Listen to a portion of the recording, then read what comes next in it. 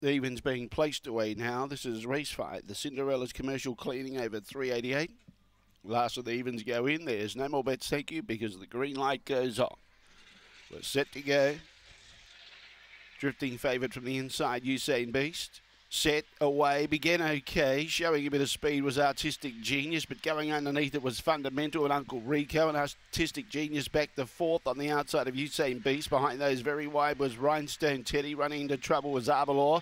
Back behind those Victor Polly and Swansea Kerry. In the meantime, out in front on the inside, it's Fundamental. Under Rico's coming at it, but Fundamental's got a kick, and Fundamental beats Uncle Rico. Just in front of Rhinestone Teddy. Fourth placing Usain Beast, then Artistic Genius.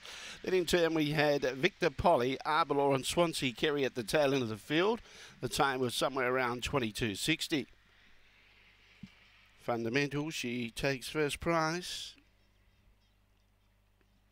2 beats 3 in a 22.59 time, 22.59. First look at the track. Formerly raced